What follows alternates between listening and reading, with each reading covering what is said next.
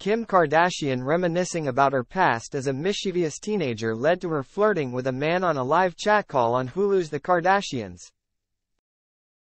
About halfway through this week's episode, entitled When Is Being Me Gonna Be Okay?, Khloe Kardashian was at a mall in Century City, prepping for the first ever retail store for her Good American brand.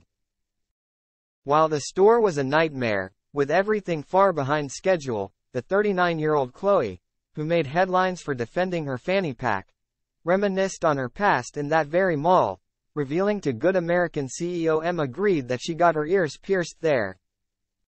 She also opened up about how the sisters used to use a 1-900 live chat hotline to try and get men to meet them at that mall, when they were just 15. Instead of meeting the men, they would stand them up and covertly take Polaroid photographs of the men who came out to meet them.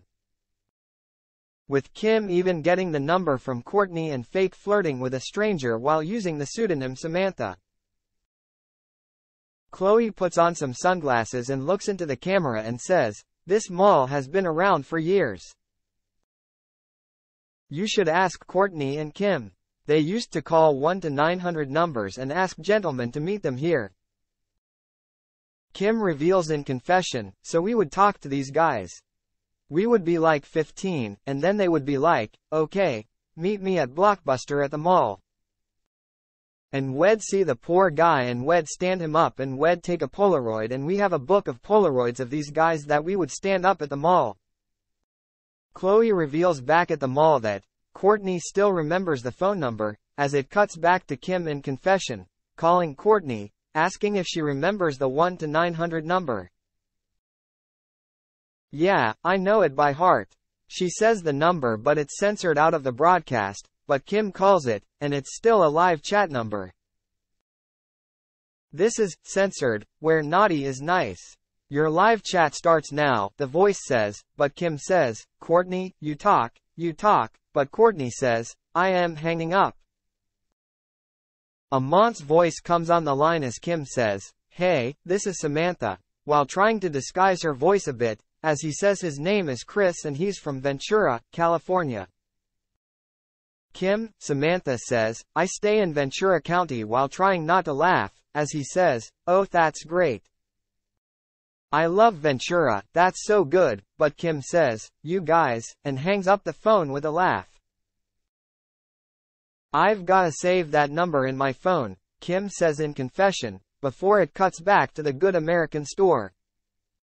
Khloe revealed in confession, "We are at the Century City Mall and we are standing in the very first Good American retail store, where you can come in, and it doesn't look like we are anywhere close to being opened, and I mean, we're supposed to be open in a couple of weeks, so that's not happening," Khloe says in confession.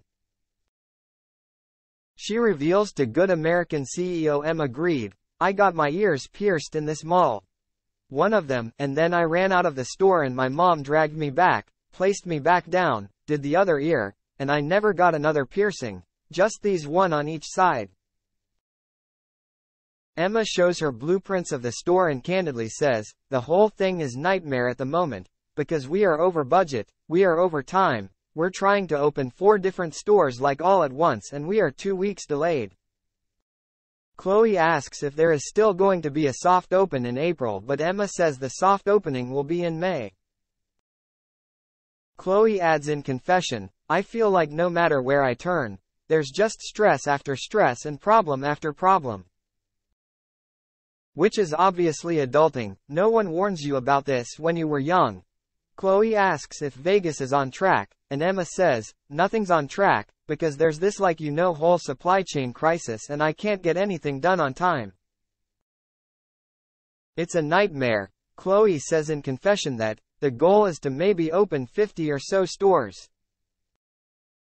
"I think we need to see how, opening the first 3 go this year."